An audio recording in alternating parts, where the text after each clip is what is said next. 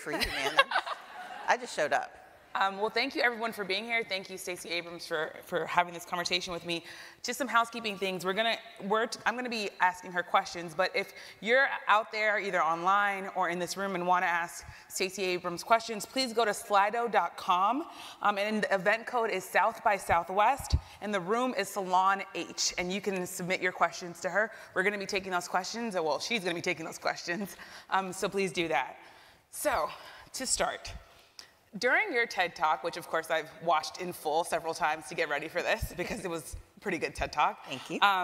You said recently you had to tackle one critical question after your race and your bid for governor. You said, how do I get beyond the bitterness and the sadness and watching an inordinate amount of television as I eat ice cream? How did you do that? You were assuming I did. Now, look, I'm still angry. I'm still very bitter. I'm still sad, but I only let myself revel in it for a couple of days, only about 8 days. I also had acute viral pharyngitis, which made not standing up much easier. I'm not joking. And so, you know, when you're that overwhelmed by sadness, it's easy to stay there, unless, and I wasn't clinically depressed. I was just, you know, morally depressed. And I was angry because of the situation that there was no closure. Usually in an election, people just tell you, we don't like you, and you know it, and you move on with your life. And in this case, I don't know if they didn't like me because we didn't get a fair election. And so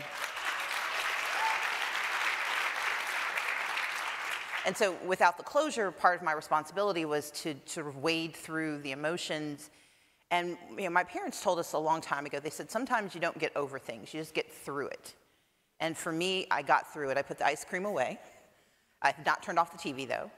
And I got back to work. And so we launched Fair Fight, which is focusing on electoral reform.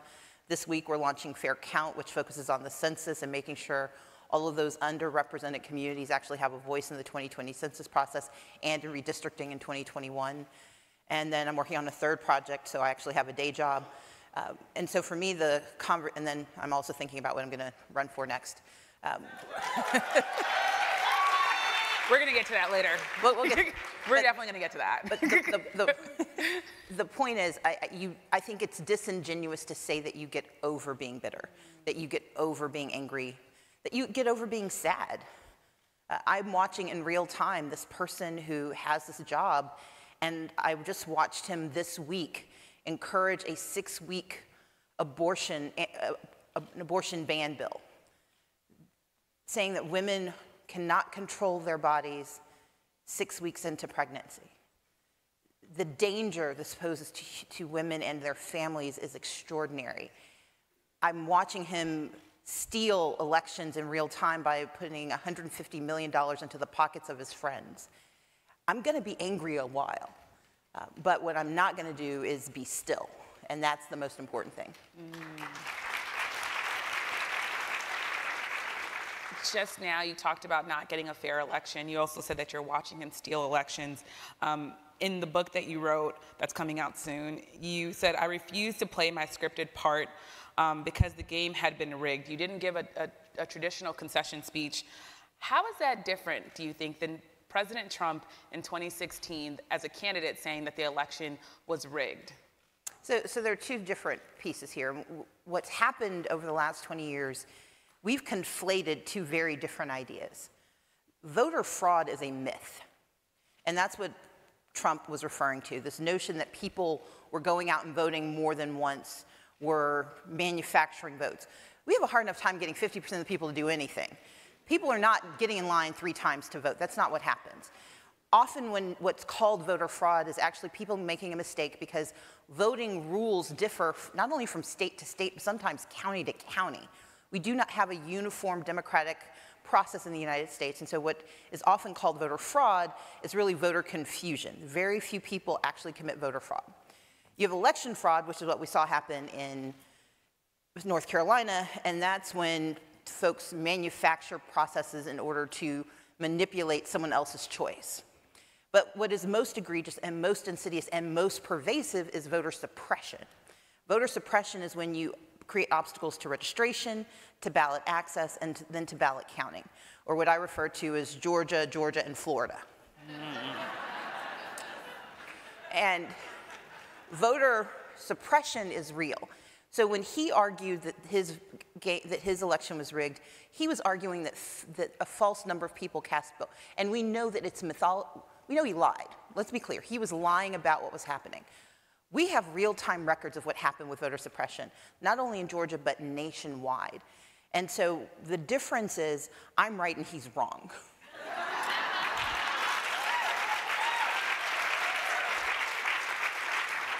To follow on that, the executive director of the voting rights advocacy group Common Cause Georgia, Sarah Henderson, who used to work for you, she said it's hard and difficult to prove whether or not you would have won had things gone differently. She said, we have no way of knowing, no paper trail. So the question still is, do you think the language, using the word rigged, using the word steal, do you think it's dangerous going into 2020? I don't, because we can actually back it up. We turned in 200 affidavits of people who detailed in sometimes heartbreaking granularity what happened to them. We know that as Secretary of State, Brian Kemp purged 1.4 million voters, including 600,000 right before he threw his hat into the ring to become governor. We know that 53,000 people were prohibited from registering to vote because of a system called exact match that a federal judge said was racially discriminatory and unconstitutional, and so in response he asked the state legislature to pass it into state law. And 90% of the people captured by that system were people of color. We know that 30,000 provisional ballots had to be cast because of inadequate machines, including machines that didn't have power cords, because who knew electric machines needed power? We know that African Americans face the longest wait time to vote in the United States, up to 4 hours in some places. We know that there was one county that rejected 10% of the absentee ballots requested, and that happens to be the county with the largest naturalized citizen population, based on a signature match. My signature doesn't match from Kroger to CVS, and they were using signatures to deny people the right to vote. So we can provide in granular and deep detail at least 55,000 examples, but we know at least 1.5 million people had their votes either interfered with, purged, or somehow manipulated. And whether it's incompetence or malfeasance, or he was just following the law, we can't tell. So I can't prove that I would have won, but I know we don't know because of how he behaved. You just laid out a specific set of things that happened in your election. Do you think if this happens nationwide in 2020, if there's something like that happening in Texas, in Florida, in Pennsylvania, should the Democratic nominee concede? I don't believe concession means what it used to mean. Or just accept the results of the election? I don't think we need to accept the results of anything until we know what the results are. And I want to be clear. So is that a yes or no? Like if what happens to you happens nationally, and we see whoever wins the Democratic nominee, if they say, actually, I can prove that there's a number of votes in every state and that the same thing that you just described happens in multiple states, should they concede? I do not think we should concede an election until we know the results of an election. And that was part of the challenge in my election. And I'm not being evasive. I really do think this is a nuanced issue, so you have to have a nuanced response. We know that on November 6th, not all votes were counted. And therefore, my campaign, instead of allowing, we pushed every news station to not call the election because we knew that all votes hadn't been counted. We then launched television ads, radio ads, digital ads, and we were able to demonstrate that 30,000 more votes in a 10-day period had not been counted. We had 3 lawsuits that were completely found in our favor. One, we got half of a result. It was insufficient for me to prove empirically that I could win, which is why I acknowledged that Brian Kemp numerically won the election. But I refused to concede because concession means that the process was proper, that the result was true and right, and I cannot say that. But I think what we need to learn from that is that Georgia is not alone, that Georgia is one of 50 states, but that we know voter suppression happens nationwide. And so I think what's incumbent upon any candidate in 2020 is that we do not call the election until every vote is counted. And that means we sometimes have to take time. 11 p.m. is not a magic hour. We may not know who the President of the United States is in time for evening news. And if we don't, we can wait. And we can wait until the next day, especially because in some states like Georgia, there is no paper trail. Because in some states, they have a long wait time. California, apparently, it takes 30 to 70 days to get a result to an election. But those are okay things. We can wait for democracy to be right. Gotcha. That is our responsibility. You recently had a really big job, and that was to respond to Donald Trump's State of the Union. Most people did not envy you, and most people, I think, were saying, okay, let's see what Stacey Abrams does. What do you feel you accomplished during your State of the Union response?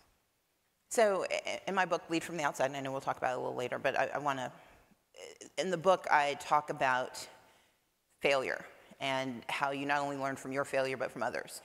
Marco Rubio sent me like a really nice tweet saying, by the way, hydrate before you give this speech. Joe Kennedy said, do not use chapstick too much. And Kathleen Sebelius said, she was like, practice smiling. So, it's an extraordinary moment to be able to speak for Americans.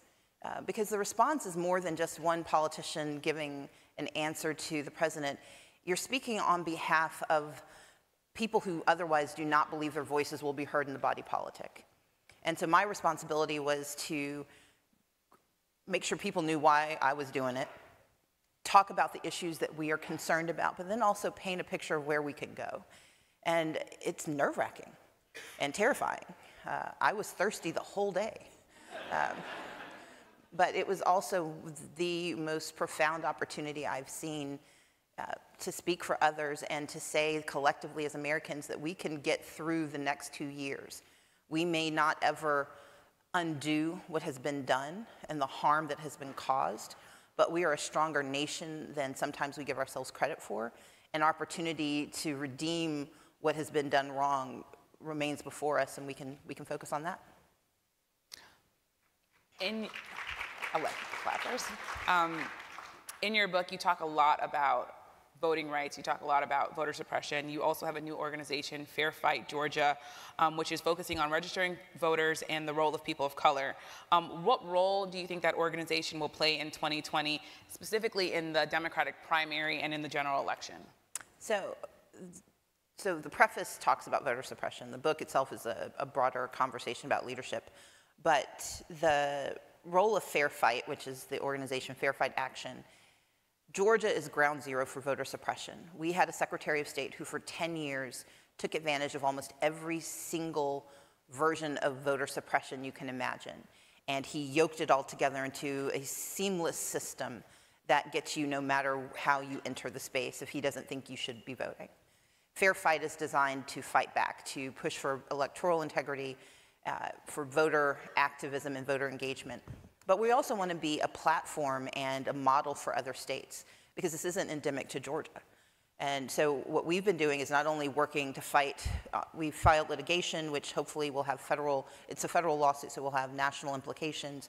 We have a legislative initiative, and we are doing advocacy work. So the intention is to fight in Georgia, but to create a platform that lets other people and other groups fight in their hometowns. I want to ask you one thing about your book, but before I do that, there's one thing that I think everyone in this room probably is thinking about, which is 2020 and the role that Democrats will play. In poll after poll, if you're a Democrat out there, the number one thing you're telling pollsters is, we need someone who will beat Donald Trump. What's your advice for how to beat Donald Trump? And is bluntness the answer, or is ignoring his insults altogether? I think beating Donald Trump is the wrong mission. When you're focused on your enemy, then you are ignoring your allies.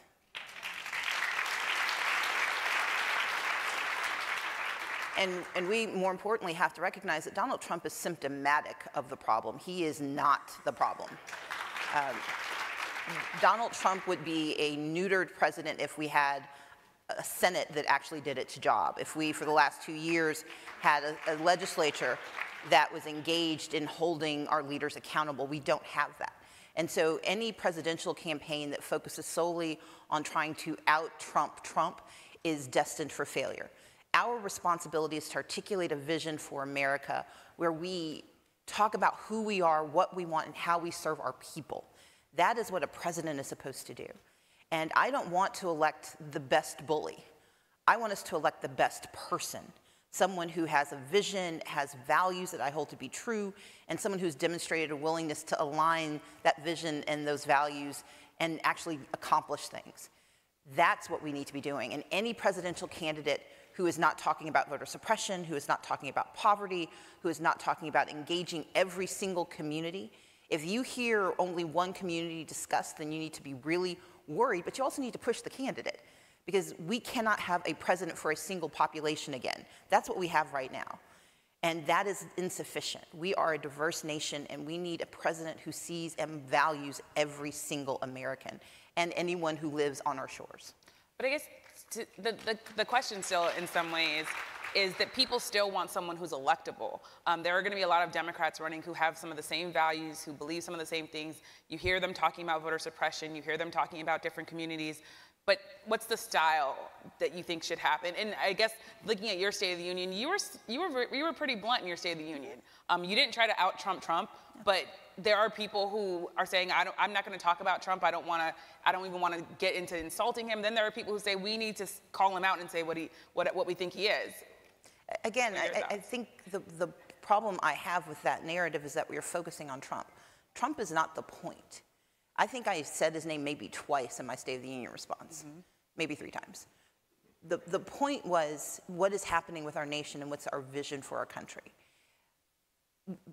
You can respond to someone's behavior without adopting their behavior to inform your response. So it would be wrong to adopt his behavior, is what you're saying? Yes, he is a bully. He's like the embodiment, He is the embodiment of what we're often taught. I am. I mean, he is someone who learned his political style from insult the comic dog. That is inappropriate for someone who stands in the highest echelons of our nation. But here's the other point. The presidency is a job. We need someone who's willing to do the job. And that means talking about what the job is. It means actively engaging in it. And this is a job interview. I don't want to hire someone who in their job interview tries to reflect what they saw in comedy jams. Like, we need someone who's running for office because they understand the gravity of what's at stake. But electability is a false narrative if it's based on what happened in 2016, because we did not lose in 2016. Democrats didn't lose in 2016 simply because of the genius of Trump. We lost because we ignored communities who needed to be heard. 70,000 people decided that election. And in every state where those 70,000 people resided, you had communities that, had they been engaged in a deeper way, had they understood that their values not only mattered, but that they mattered. Because we don't, and this is true about campaigns from the presidency on down, we had campaigns being run in all of these states that didn't go to certain communities. If you'd driven a truck through Flint and talked about how you can get access to water if you go and cast a vote, more people would have turned out. And I'm not saying Flint, Michigan was alone the solution, but Democrats we didn't do our job of actually engaging and turning out every community. One thing that we learned from my campaign, you can center communities of color. You can talk to and about the marginalized. And you can win their votes by treating them with the same values and same respect that we often accord to what are seen as perennial voters. But you have to put the investment in. We spent a lot of money in those places, and it worked. We tripled Latino turnout. We tripled Asian Pacific Islander turnout. We increased youth participation rates by 139%. We increased black turnout by 40%, and we increased white participation in the Democratic Party by 2%, the largest increase in the last 20 years. And so these are things that can be replicated, but we need candidates who aren't so focused on Trump that they forget the people we need and who need them to speak to them. The point you're making actually dovetails into my next question, which is a question about the term identity politics. You write and have talked about this. What do you make of that term? And then what do you make of the idea that some people think Democrats run the risk of talking about race too much? You can't miss it.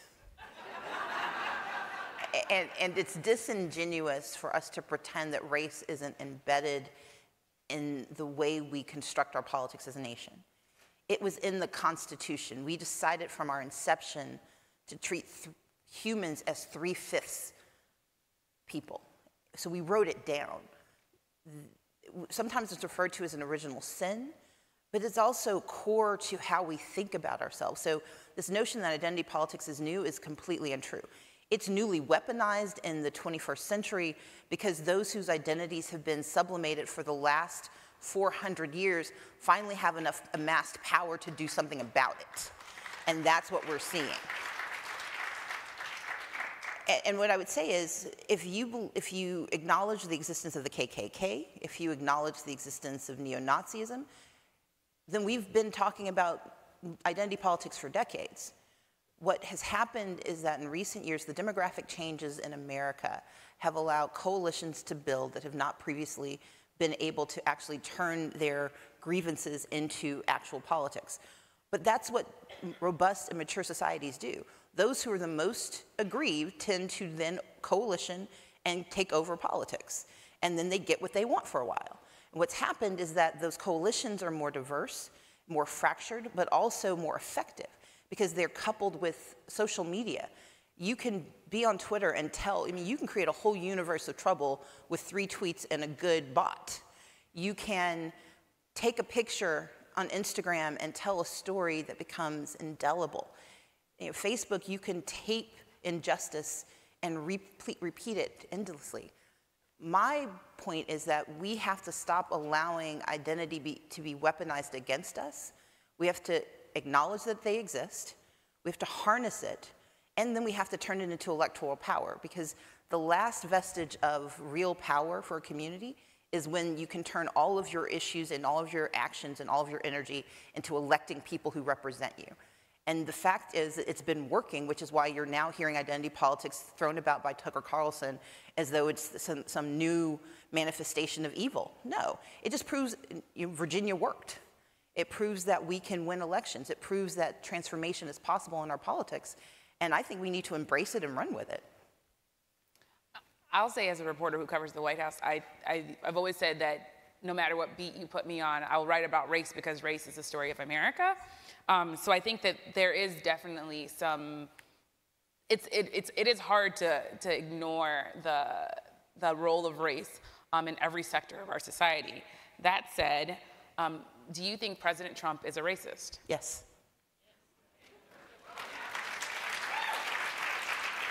I think he's racist. I think he's xenophobic. I think he's homophobic.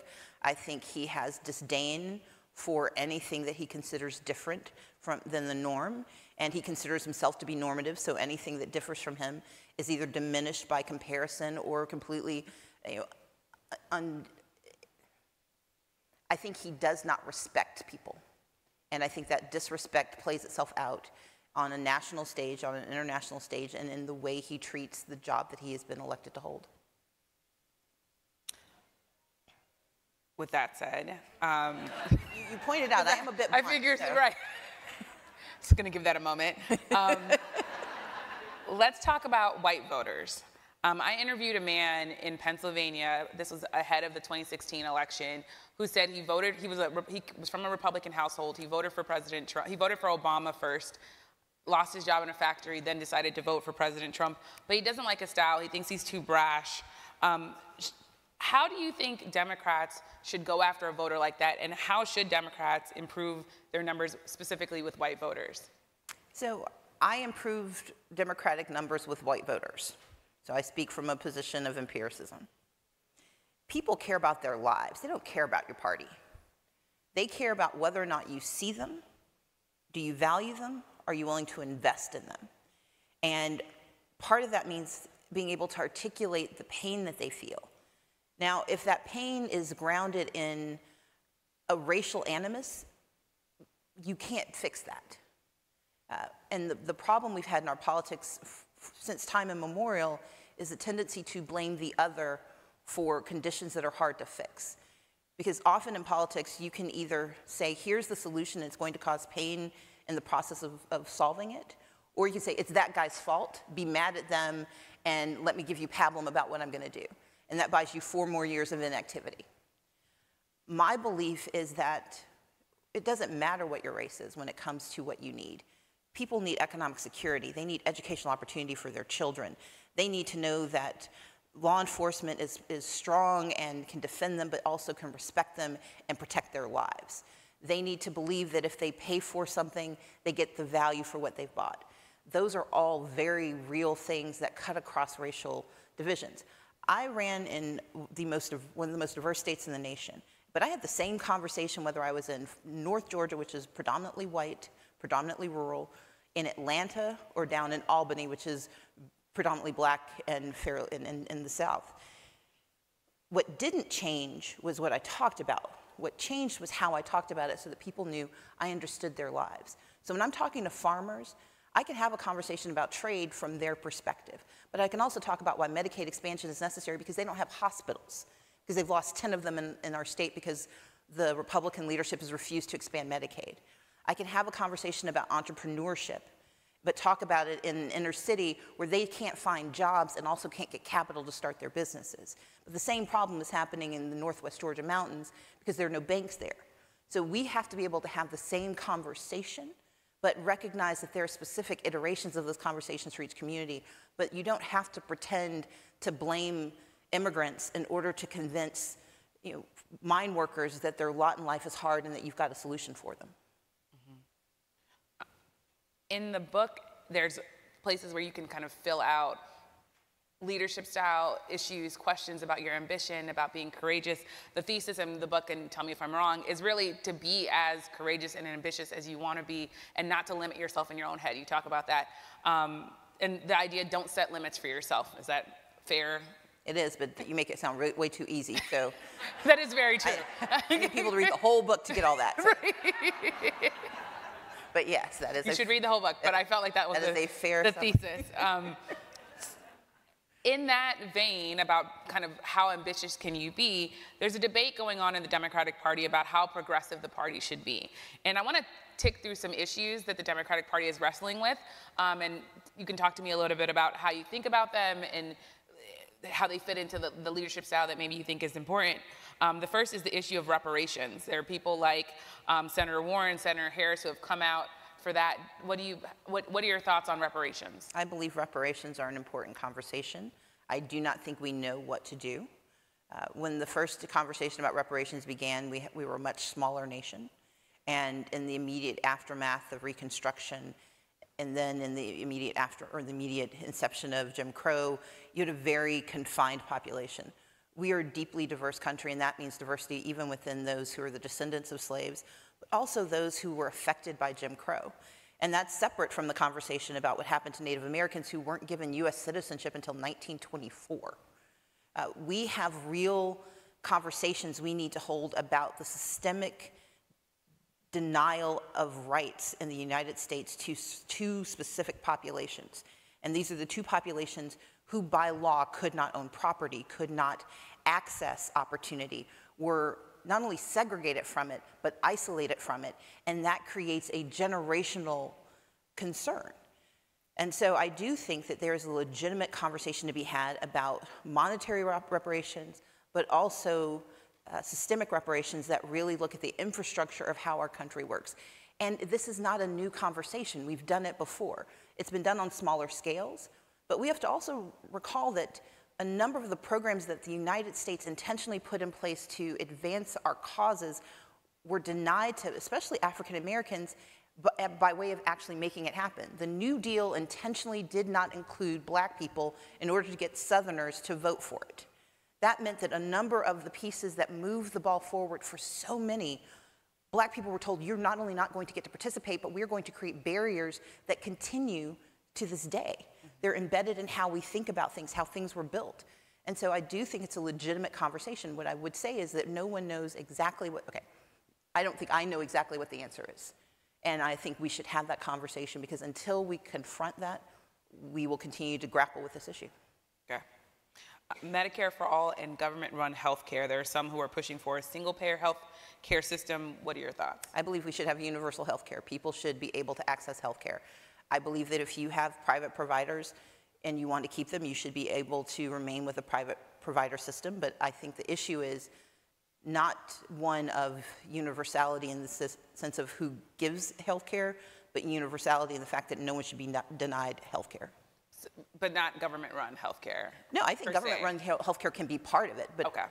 I think it's disingenuous for us to ignore that we have a robust system of private payer, but also private provider, and we're a very picky nation. We like what we've got.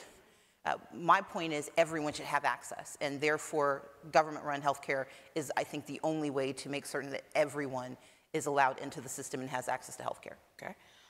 Green New Deal. I think it's an important conversation. I think there are pieces. Here's the macro. We don't get anywhere when we start limiting ourselves from the moment of inception. If you do not have bold ideas, then you are arguing against the minutia, and that does not lead to progress.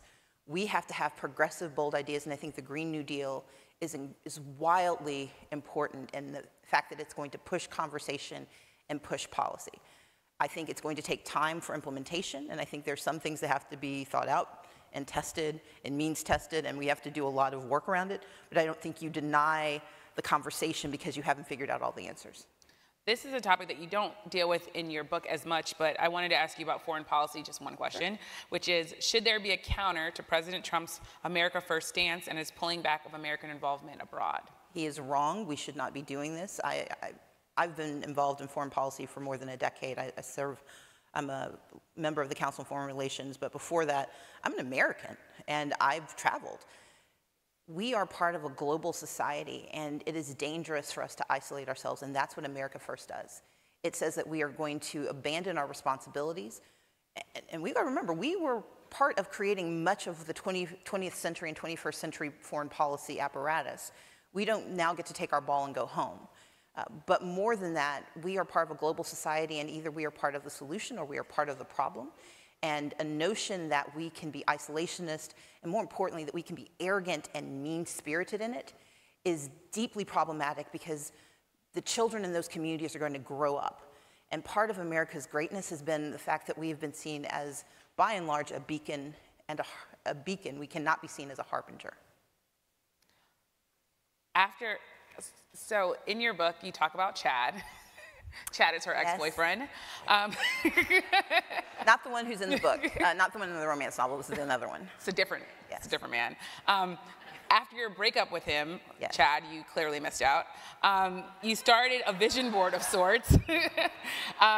You have a spreadsheet where you want to achieve different things. You said you have 4 categories: year, age, job, and task. So let's play a quick game.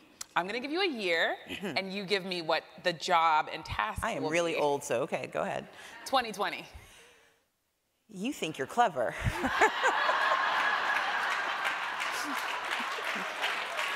It's just a game. Yeah.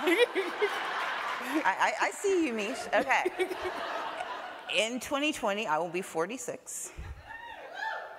Thank you. Nobody's ever been excited about 46 before.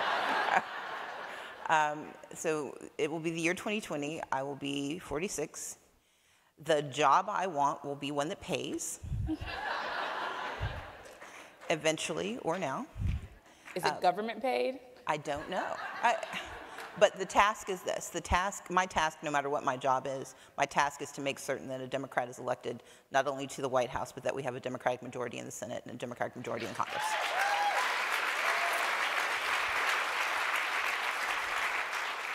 2024, will there be a president or vice president or Senate?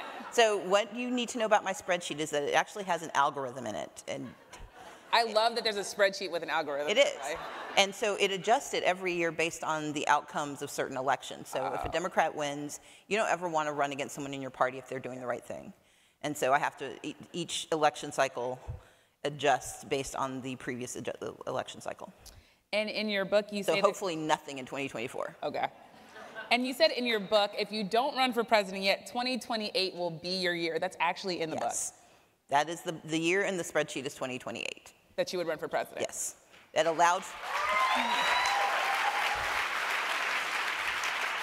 So in the spreadsheet, I allowed for me not winning certain elections. And so putting in, not in the way it happened, but that I did not foresee at all. But I did anticipate that there are things you want that you're not going to get, so you have to create different iterations. And so when I timed it out, I think you also have to want the jobs you have. And so I always wanted to run for a job where I was going to do that job. I don't think you use jobs as stepping stones. I think you use them as opportunities to learn, but more importantly, opportunities to serve. And so in the spreadsheet, with all the jobs that I wanted to do, 2028 would be the earliest I would be ready to stand for president, because I would have done the work that I thought necessary to be effective in that job. And you sound very intentional. I'm sure everyone in this room feels that, but when you read the book, you get how intentional you are. And as you're looking at kind of your own intentionality, I'm looking at 2010 candidates, especially the Democratic field, and I'm saying, okay, all these people support similar issues. What do you think is going to make the difference for you personally as a voter between the Democratic candidates? Is it going to be receipts, as millennials say, which of course is their past ideas, or is it going to be something else? I think it has to be a combination. One, for me, if you do not talk about voter suppression, you do not plan for Democrats to win. And as someone who served in the state legislature, I understand that we can't just win the top of the ticket. We have to win every election from top to bottom, because most of the laws that are causing either good or harm actually happen at the local and state level. So I need to know that you understand that the apparatus of democracy is broken in America and you're willing to fight for it. Number two, I need to know that you have the temperament to not get pulled into the lowest common denominator of debate. If you respond, tit for tat, I can't trust that you would be willing to withstand the hardship of doing this work, because that kind of petty behavior plays out in multiple ways. Number three, you have to have a vision for what our country can look like. And in my mind, it means having bold, ambitious ideas, even if you know they may not come to full fruition, because sometimes the goal isn't success, the goal is ambition. You should want more. You should be willing to work for more. And part of leadership is that you then have to work to convince others that what you want is possible. Those are going to be the rubrics I look to. And it won't hurt if the person is a person of color or a woman. But it's not exclusive, but those are two things I think are important, because we are, as a society, we have to keep moving the ball forward, and that means expanding what leadership looks like. Okay. You grew up one of 6 children in Gulfport, Mississippi. Yes. Your younger brother, Walter... Nobody clapped for Gulfport, I'm very sad. Your younger brother, Walter, is currently in prison? Or he is recently released again. Recently released from prison. You say because he made bad choices to support his drug habit. I personally know a lot of African-American women who are successful and whose brothers struggle to make ends meet, or have multiple engagements or multiple interactions with the criminal justice system. Do you think there needs to be a plan or a program specifically targeting Black men, or do you think such programs neglect Black women in the process? I think we often create this zero-sum analysis that is wrong. Walter, like so many young men, he has a mental health disorder. He's bipolar. And the challenge then is that it manifests itself in different ways in boys. If you're a Black boy who is already rambunctious and gregarious, you're treated as a miniature criminal when you're younger, and then that behavior continues to be reinforced.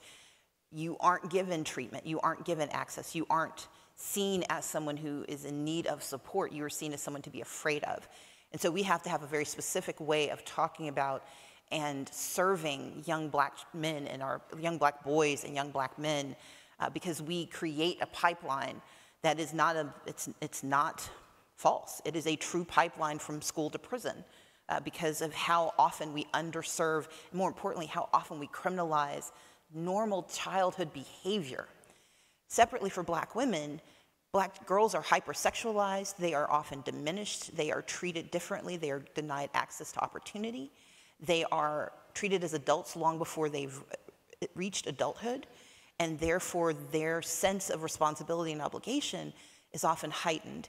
And then you couple that with the normative standard in our society where you tend to have relationships within your race, you then create this dynamic of Black girls taking care of Black boys, where both are in need of help themselves. The manifestation of those problems play out differently in our communities, but they're very real. And so I don't think it's pitting Black girls against Black boys. It's recognizing that we have a responsibility to not waste the human capital that's embedded in the Black community, and that unfortunately, our public school system and all the attendant responsibilities do not see and do not treasure.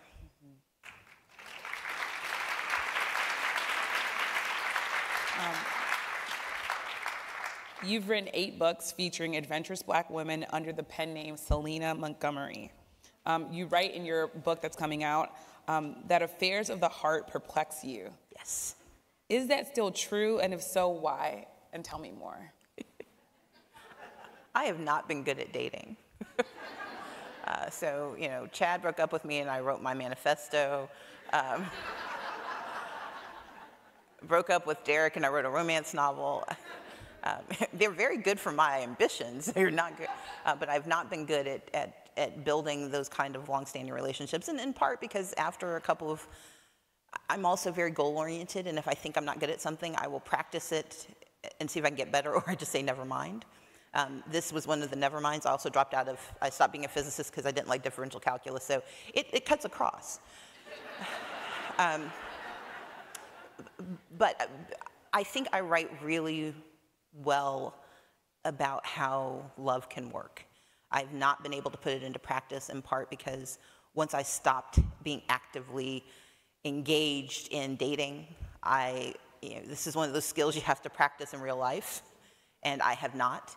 And apparently men aren't gonna just come to your door and knock on your door. I mean, it may have happened with you, but with me. My mother pushed me out the door. See, there you go. And because of what I've been focused on, I just have not done a good intentional job. And you were correct. I am very intentional, and I've not made dating an intention. I wish I had, and I think I still can. And so my responsibility is to think through how can I be more intentional about dating. I will tell you, because it feels like I'm talking to Oprah, I thought about using a dating service.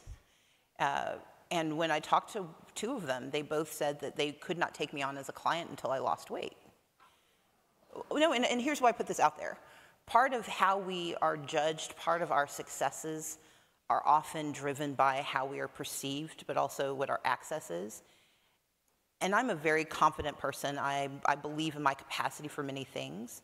But when you hit a moment of frailty, having someone reinforce that frailty and tell you they won't take your money, it makes it hard to incentivize yourself to try. And so part of my responsibility is to move beyond even that diminution of my capacity and think about what else do I need to do. And I should tell you, things like that really stick. As someone who's on TV, I've been told, hey, we don't do plus-size women. You need to not show your arms because nobody wants to see your arms. It's a very hurtful thing to say. But as someone who I think people in this room would agree, people would be a catch. You would be a catch. I think so too. So I think this live stream could work. There you go. I think this live stream could work. Hi, my name is Stacey. Well, thank you for sharing that. That was very touching. So I want to go to your questions in the audience. There are several here. Let's see here, which one I want to do. I'm going to go with, how do you feel about HR, which is the legislation condemning Rep. Omar's controversy about her McCain tweets? Are Dems playing into the identity politics narrative of the right? I will tell you, I do not know what the McCain tweets are. The McCain tweets were, from my understanding, wait, McCain tweets? That's the thing. I think that they're talking about the tweets about her, dealing with Jewish lobbyists and the bill that was passed condemning anti-Semitism. I think that's what they mean. I think that, first and foremost, I think the Democratic Party did the right thing, which is we have to acknowledge that there are multiple forms of hate that are pervasive in our politics, and we diminish the capacity of pushback when we only pick one form of hate to call out. I do not believe that Ilhan Omar intended to be anti-Semitic, but Chris Hayes actually said something in a tweet that I think is really true, which is what's happening is that she's using she's alluding to behaviors using tropes that may, in her mind, not be anti-Semitic, but certainly are because of their historical context. But what she should do is just call out the behavior she doesn't like. Actually name it. So instead of alluding to this sort of vast conspiracy, say that you do not like this behavior that is pushed by this organization and call it out and call it what it is. Because until you do so, then you are creating a space where it appears to be that you are treating every member of the Jewish community as the same. And I don't think that's her intention. I think that she is concerned about what she is seeing, that she has a unique perspective in our Congress, and that her perspective should be given airing as long as it is not hateful and intended to harm communities. And so I think in response, you know, it was a clumsy response in some ways.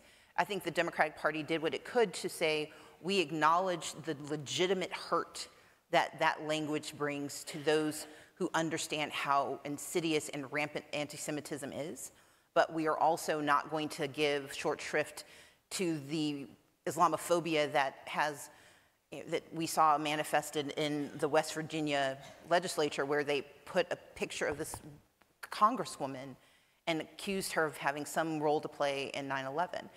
And that, you know, we have racism that goes unchecked by the very people who are condemning her for her behavior.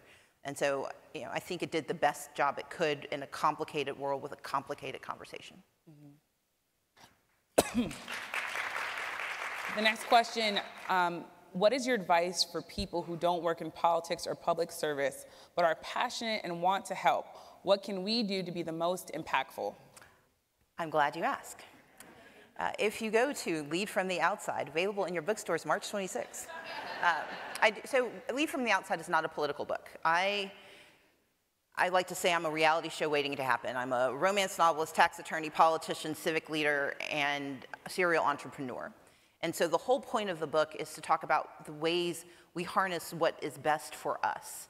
Not everyone wants to be in politics, and everyone should be in politics. But all of us can make an impact and can make change where we are. And so the first responsibility is to figure out what ignites you. What is it that wakes you up, you get excited about? If it's animals, if it's criminal justice, if it's climate change, figure out the issue that animates you, the thing that you think about. Because if you can think about it and then put it aside, that's not it. It's got to be the thing that makes you angry or upset, or it's the thing it's the filter that you use to figure out what you're going to pay attention to. That's the place where you need to start. The second job then is to find out who's doing the best job possible. Don't go there. Go to the place doing the second best job, because they could use your help. The people doing good don't really need you. The people who are trying, they're going to let you do stuff. And part of leadership is not coming in just to be one of the people. It's coming in and trying to be one of the best. And so find the place that's doing a second, you know, number 2, number 3. Don't go to number 0, because that's probably just a cesspool. But find somewhere in the middle, and then think about what you do best. If you don't like talking to people, do not get on the phones. And if you like talking to people, do not go into the back office. Make sure you've matched your skills with your intent, but like anything, do something that excites you, do it for someone who needs you, and do the thing that you're good at doing and make it better.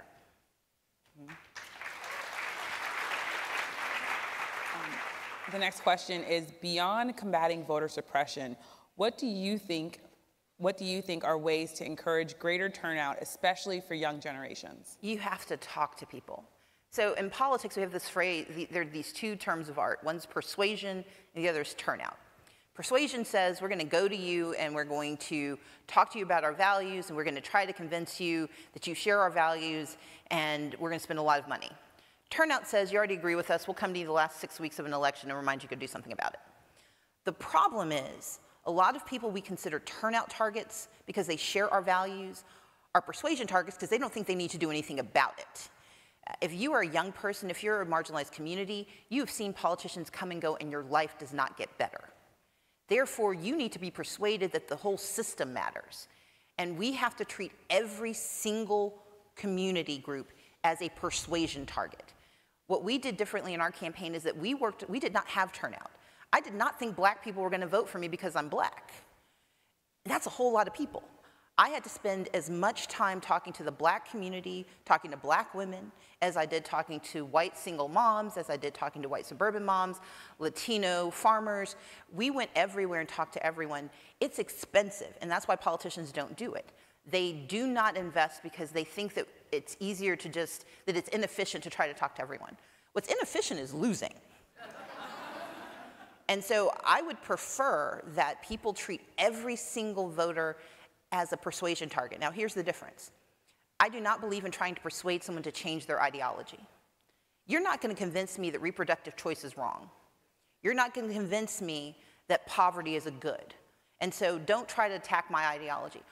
If I believe that to be true, why would I think the inverse is also not true? And so I do not spend time trying to convince someone who has hardcore conservative beliefs that are antithetical to my own that they need to change their minds. My job is to either tell them, here's what I'm going to do to make both our lives better and come with me if you want, but I'm going to spend more time on people who already share my values, but who have never seen a politician come to their community and have never heard a policy idea that actually addresses their issues. One thing that you said that, just as a reporter, I tell people all the time, this idea of black people just voting for people because they were black. I say if that was the case, Herman Cain would have done better, exactly. Correct? And we all know how that ended. So the next question is, how can we create and tell better stories about voter suppression so we can start solving this problem? So part of what we are doing through Fair Fight Action is we are actually collecting stories. We collected more than 200 stories. But mind you, 50,000 people called our voter suppression hotline between Election Day and the non-concession day, the day I did my non-concession speech. In that 10-day period, if 50,000 people called, that means 50,000 people didn't know they could call, and another 50,000 people thought it was their fault. And so part of the responsibility is collecting the stories and creating space for people to talk about what happened. And then the second piece is that we have to talk about voter suppression all the time. The conservatives talk about voter fraud so much that we believe it's true, even though they have not a single shred of evidence. We know voter suppression is real because most of us have faced it. If we didn't face it, we know someone who has.